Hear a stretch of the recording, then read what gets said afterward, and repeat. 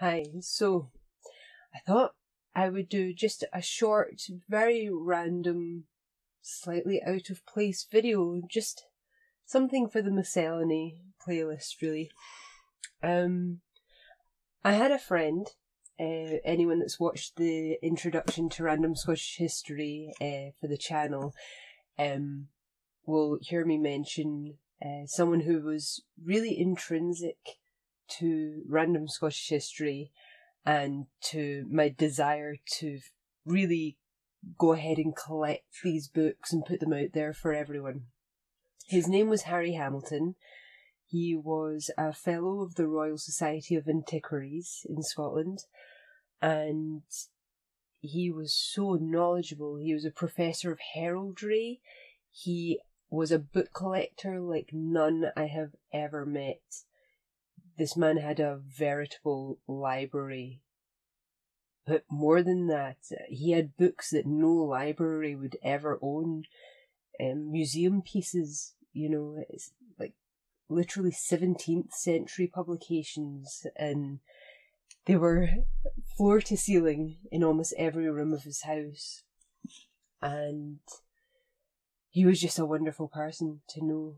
When he passed away, I got to know his sister, Anna Morade Hamilton, and she was a celloist and a violinist for varying philharmonic orchestras, I think, worldwide orchestras. So she was really just as informative and interesting a person as Harry was.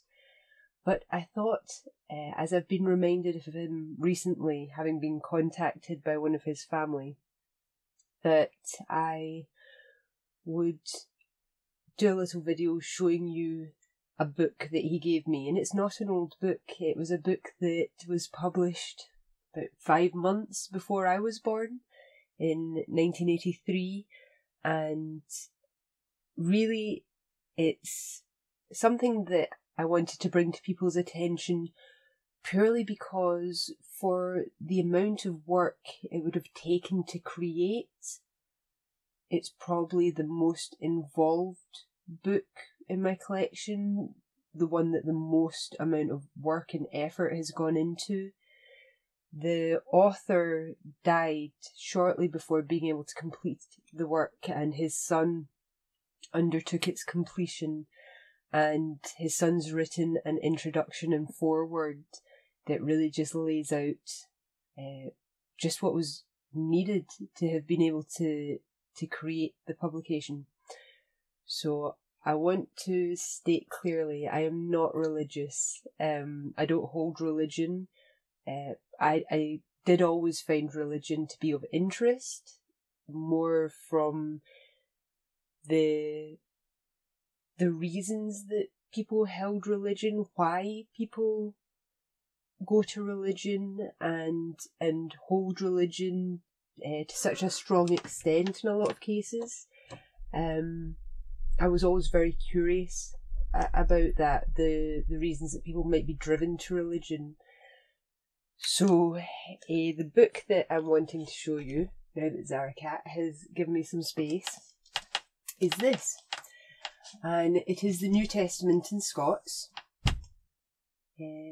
And I'll read what is here. So this is the Lord's Prayer in Scots. It says, "Pray ye, than this Gats. Our Father in heaven, hallowed be thy name, thy kingdom come. Thy will be done, on the earth as in heaven. Gie us our bread for this incoming day. Forgie us the wrangs we hae wrought, as we hae forgiven the wrangs we hae dreed. And say us na sairly, but sophus frae the ill ane. Gie ye forgie them folk their faults, your heavenly Father will e'en forgie you your faults.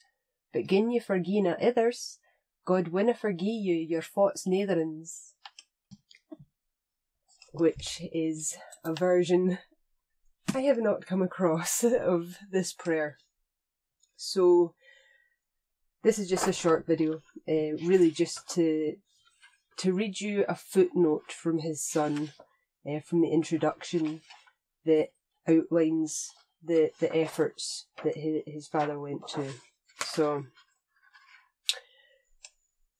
it reads thus: not content with having read through 72 different versions of Jude, Hebrews, and James in 14 languages, including 4 Latin, 2 Scots, 22 English, 9 German, 3 Swedish, 4 Danish, 4 Norwegian, 2 Dutch, 2 Flemish, 11 French, 4 Italian, 3 Spanish, 1 Catalan, and 1 Rhéto-Romanche, he also read through at least 174 versions of Philemon in 23 different languages, including 8 Latin, 2 Coptic, 2 Syriac, 2 Platt Dutch, 23 German, 7 Danish, 5 Norwegian, 3 Swedish, 1 Faroese, 6 Dutch, 2 Flemish, 22 French, 1 Occitanian, 2 Catalan, 14 Italian,